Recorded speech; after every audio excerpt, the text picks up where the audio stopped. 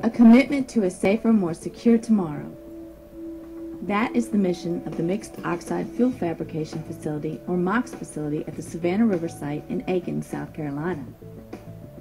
This facility will be instrumental in permanently removing excess weapons-grade plutonium from the United States nuclear stockpile. And, as an added benefit, this material will be converted into fuel elements to be used in commercial nuclear stations to power homes and businesses in the U.S. During the Cold War, the United States and the former Soviet Union produced plutonium for nuclear weapons. At the end of this era, tons of this material was declared excess by both countries. The National Academy of Sciences performed a study of the management and disposition options for these materials. The Academy recommended, among other actions, that both the United States and Russia pursue a long-term plutonium disposition program. The program's goal? To convert weapons-grade plutonium to a form roughly as difficult to use in weapons as the plutonium in commercial spent fuel. Plutonium in this form is not desirable or usable by an adversary, and this recommendation became known as the Spent Fuel Standard. In the year 2000, both countries agreed to dispose of 34 metric tons of surplus weapons-grade plutonium each.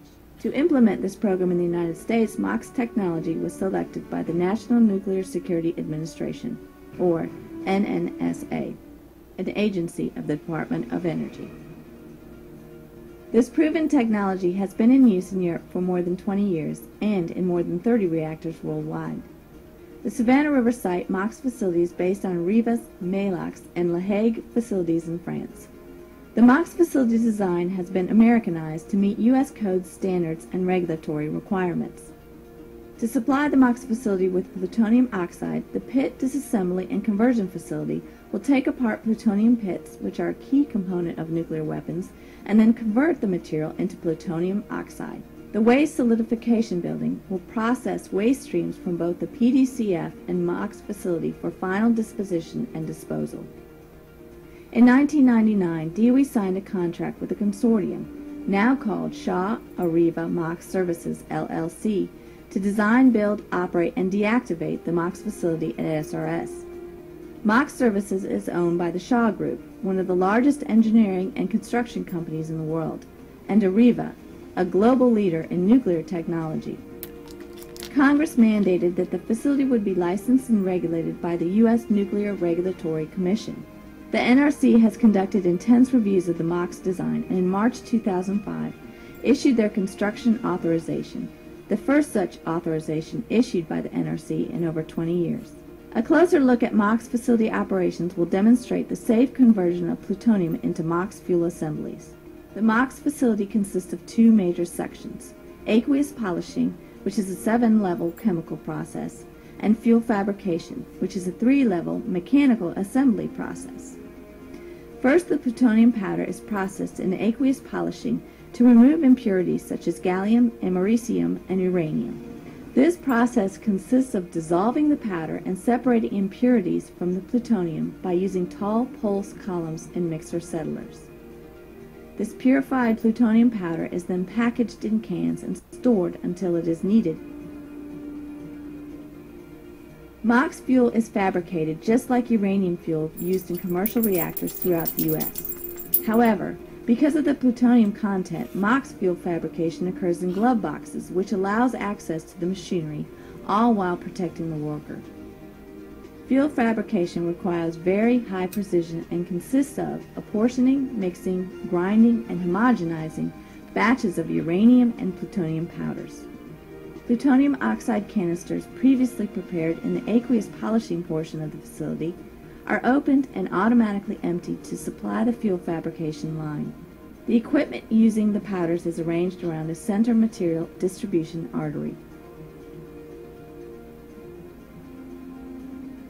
The tunnel enables the jars to go from the powder preparation stations to the pellet manufacturing stations. In the powder preparation stations, 20% plutonium oxide powder is mixed with 80% uranium oxide powder. An additional uranium oxide is added until the final percentage of plutonium oxide is about 5%. After the plutonium and uranium powders are mixed, it is pressed into a pellet about the size of a pencil eraser. These pellets are then sintered in a furnace which strengthen it and increase its density.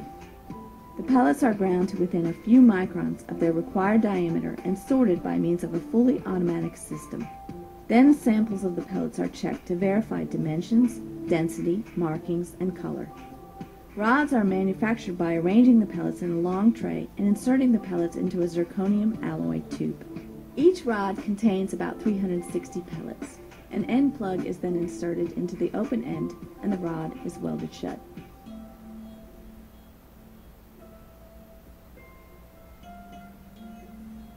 The rods are assembled in a metallic structure to produce a fuel assembly. Completed MOX fuel assemblies look identical to uranium fuel used in commercial nuclear power reactors in the United States. Each fuel assembly will contain 264 fuel rods in a 17 by 17 array. Fuel assemblies are about 13 feet in length and weigh about 1,500 pounds. One MOX fuel assembly can provide enough energy to power approximately 4,600 homes for a 3-year period. In 2005, 4 MOX fuel assemblies were made in France with U.S. weapons-grade plutonium and have operated for 3 years in a U.S. commercial nuclear reactor.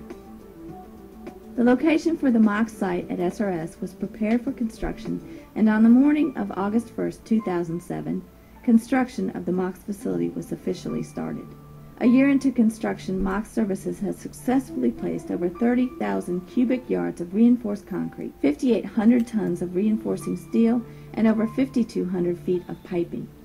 Construction activities will employ up to 2,000 employees, and when operational, the $4.8 billion MOX facility will employ between 800 to 1,000 employees, with operations expected to continue into the 2030s. The finished MOX facility will bear some impressive statistics. The approximately 500,000 square foot MOX facility will be equal to that of about 10 football fields. Additionally, the facility will boast 170,000 cubic yards of concrete with 35,000 tons of reinforcing steel and 100 miles of piping.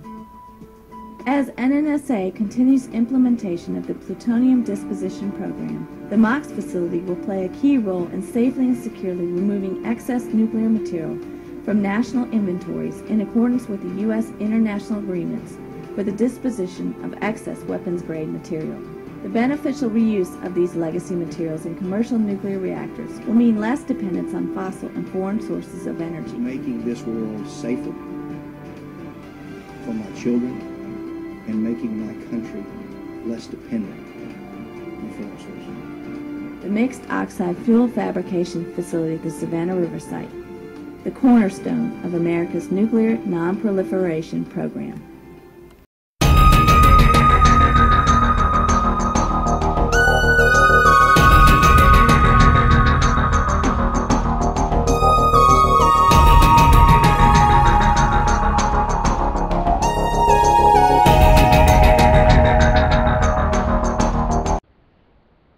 Live, this is One for the Record. I'm Diana, second round that we're doing. Alright. Oh, my goodness. I just did all this. Alrighty then. It is the 23rd, Monday evening. Here are your news updates for today. Out of the watchers, there's a triple swarm of earthquakes in Yellowstone. Also, breaking news has that there are fires in the Angeles Crest National Forest above Los Angeles. In Temecula, someone has burned a life-size imitation of President Ronald Reagan for some reason.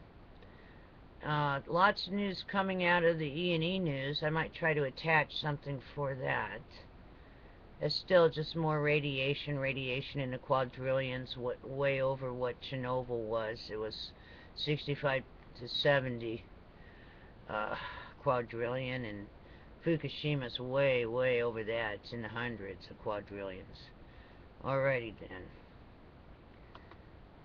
Let's see if I can get back into that. I had no idea. This stopped recording on me in the middle of my thing.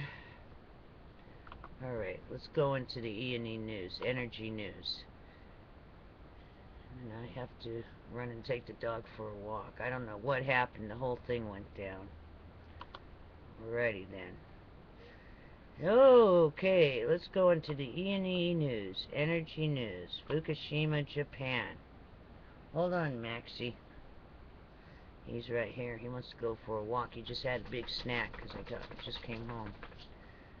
I don't know. We're waiting for the E&E news. Right? Right, boy? I'm going to attach a bunch of stuff on radiation and radiation in Hawaii and a MOX fuel plant in South Carolina. You'll probably see that first. Yes, Max. Yes, Max. He's going nutty. Alright, Japan professors. Problem is such unprecedented magnitude at Fukushima. International coincidences. Fuel rods melted through reactor floors. EU-funded research. Fukushima atmospheric release of 210 quadrillion becquerels of cesium-137 used as upper bound in simulation. Chernobyl estimated at 70 to 85 quadrillion becquerels released into the atmosphere. Study contamination in Tokyo suburb 3 times higher than area just 1 mile from Fukushima Daiichi. Nuclear scientists, significant contamination in Tokyo, a serious problem. Asahi today. More contamination is leaking at Fukushima than TEPCO announces, says worker. Alarms inevitably go off during radiation inspections at end of day. Officials, nothing's being controlled. Prime Minister has no idea what's happening, which is a lie. He sure did know about trying to bid on those Olympics, didn't he? Fukushima worker. People showered with highly radioactive water at plant. Leaking tanks spraying out contamination. Alrighty then. And then in U.S. Canada, let's see what we got going on there. Max, calm down. He's having a fit. He's getting frustrated back there. Okay, Max, we're gonna go. Calm down. Okay, U.S. Canada.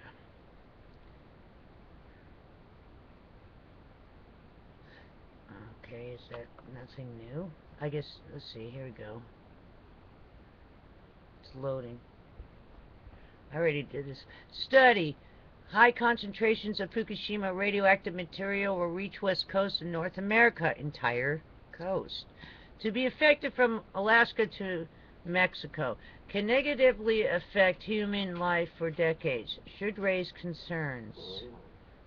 Yes, we're going to go outside. Alrighty then. Hear him saying out, out, out, out. We're going out. We're going out. Get off the coffee table, please. Everybody get back. We're leaving. We'll go outside for a walk. Don't destroy the desk. You can hear the cat destroying the desk now. Are you destroying the desk? Are you destroying the desk? And what do you want? Get down. And what do you want? And you! What do you want? Out. Out. He just had a big snack and now he has to go out. Do you see the dog in there? Is that you? Okay, go on. And what about you? Get up here. Now, who is this? That's Tippy. Tippy's the good girl. Do you see yourself on TV? You're a good girl. All of you are just right here all over me. Okay, we're going. Alright, it is 1 day down. 4 to go before the weekend. Hang in there. I'll see you again on the flip side. Please be prepared for anything. Be safe. I want you to start stocking up on your food, water. You should have everything just in case of any type of emergency. Alrighty then. And I'll see you again tomorrow on the flip side. I want you to put some bottles of water in your freezer just to keep your food safe, at least for an extra amount of time in case the power ever does go out. Put some of those 2-liter bottles in there, bottom part of your freezer, yeah, as long as your freezer's up on top of your refrigerator. This boy won't stop. They're all jumping all over me. Alrighty then. Say bye-bye, Max. You gonna say bye-bye? We gonna go bye-bye? Okay, let's go bye-bye.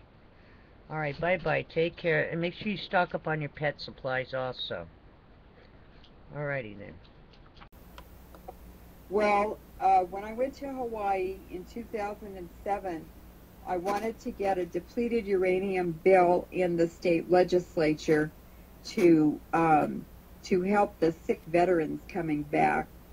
And I went all over Hawaii, and no one even knew there was any radioactive contamination in Hawaii.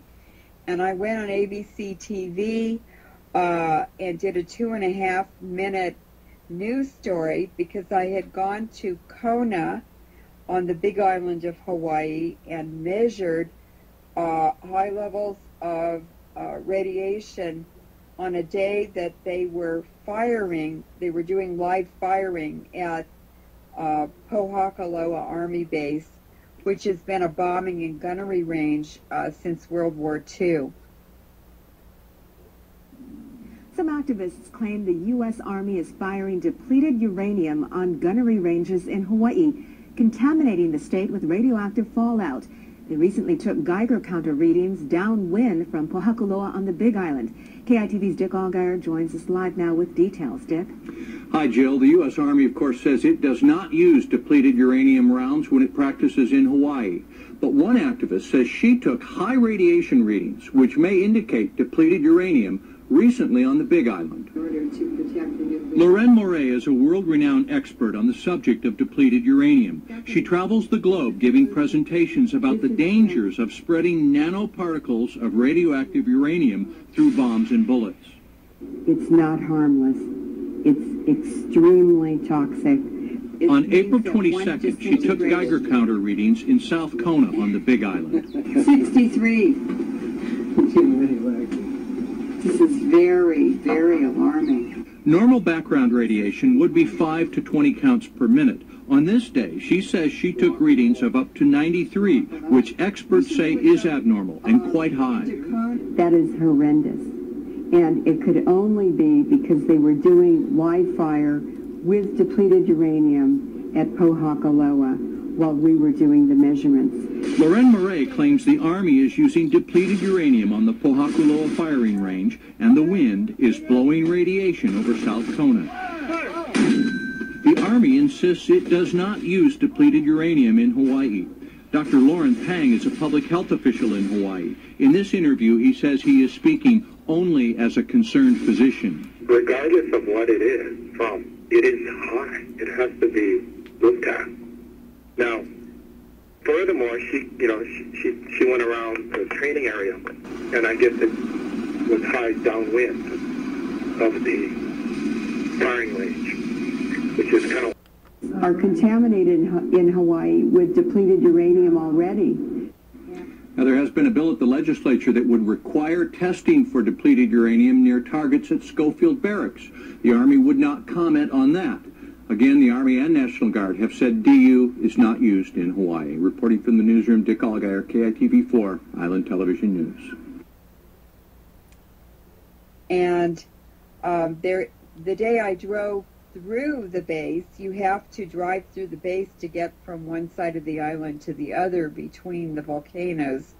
And then I went 35 miles south down the coast to a macadamia farm, and I said, gee, let's get a video camera just in case we measure some radiation, because we'd organized a radiation monitoring citizens posse, and I had people going all over the island measuring the radiation. We'd go off in cars, 6 or 8 or 12 cars, and do it together sometimes.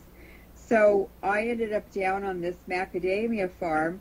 We bought a video camera on the way and some film, and so we're standing there on the deck looking out at the ocean and listening to the whales, and I said, gee, I'll flip my Geiger counter on now, and I almost dropped it because it went up to as high as over 90 counts per minute, and usually it's about 7. And I just about had a heart attack. So we filmed it, and I called Dick Allgaier, who is a TV anchor at ABC TV in Honolulu, and he'd heard me on the Jeff Rentz program, and he said, if you ever come to Hawaii, I'll do a story on you. So I said, Dick, I'm in Kona, and this is what I got today. And he said, did you film it? And I said, yes. He said, get on a plane and come over right now. Well, all of the Hawaiian Islands are completely radioactive from simulated nuclear bomb testing on different islands, on nuclear rockets they were launching from one of the islands. They were shooting it's called the Davy Crockett. It's actually a mini nuke. It's a shoulder nuke, but they used depleted uranium in it instead of actual nuclear weapons, because you don't want to shoot nuclear weapons where you live and off the battlefield. And so all of Oahu, which is where Honolulu is contaminated on bombing and gunnery ranges, and all along Pearl Harbor's a nuclear sewer, and the whole beaches and the coastal currents carry it past Honolulu and Waikiki and Diamond Head, so that very, very expensive area of Hawaii is all contaminated with radiation. Well, and now they will have problems with the ocean releases from Fukushima, which when I interviewed Dr. Christopher Busby in June of 2012, he indicated to me that the contamination from Fukushima had already reached the beaches. That's not to be confused with the tsunami debris field, which is traveling north of there, and once it hits the west coast of Canada and the U.S., it will curve back around and eventually end up in Hawaii as well. Hawaii is going to have some big problems, and some of that is already showing in their coral. They have fish and turtles that are exhibiting lesions, and I've had reports from people that live there and do a lot of scuba diving that the reefs are in big trouble. That's the Fukushima radiation, and it's, of course, as I've mentioned, radiation has a cumulative effect, and I noticed when I was going to the Hawaiian legislature every day, and I was noticing on the buses every day going back and forth that it was the sickest population I've ever seen anywhere. People were pushing adult children with completely neuromuscular problems. They couldn't even walk. There were people getting on, dragging oxygen tanks. Everybody was walking with canes, and it was just horrible to see that. And I said, what in the world happened here? Well, I figured it out finally. The U.S. and Britain did nuclear weapons tests and biological tests and chemical tests with different weapons on Johnson Island and Christmas Island that they're less than 1,000 miles upwind to the west from Hawaii. So Hawaii was getting nuked, and it was mixed with biological agents and chemicals, and that's why so many people are sick in Hawaii already. This new exposure to Fukushima is going to have a devastating effect on the existing Hawaiian population. And quite frankly, anyone who goes to Hawaii as a tourist or for any reason is committing suicide.